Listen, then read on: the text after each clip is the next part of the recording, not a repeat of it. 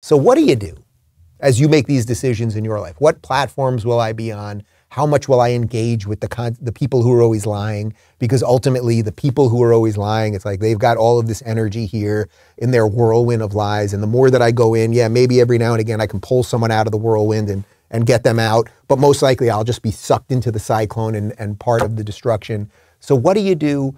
You fight them and expose them on your terms. Your terms, that's the key to this. So here is the woman who I believe is going to be the next governor of Arizona. I've had her on the show, Kari Lake. She is a fantastic fighter of freedom.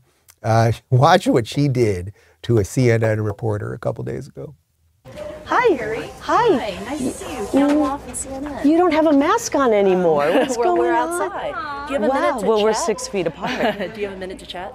I'll do an interview. Okay. As long as it airs on CNN Plus. Does that still exist? I didn't think so, because the people don't like what you guys are peddling, which is propaganda. Thank you.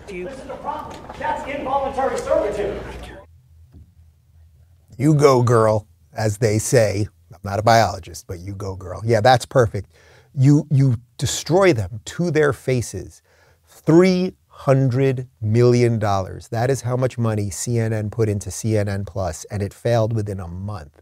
Do you know how much money we've put into advertising on this show? Zero. White supremacist, $0. We've done this all on, I don't know, putting out decent content, working with good people, busting our butts, trying to do something that's real and honest, and then hopefully you guys share it and spread the word and come to shows and buy books or whatever it might be. That's what we've done.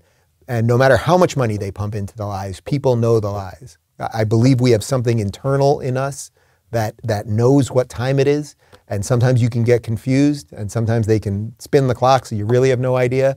But at the end of the day, I believe that the truth prevails. So I'll figure out what I'm going to do on the personal side of this, but I think you have to figure out what you want to do related to all of this and how you're going to go forward with all of this.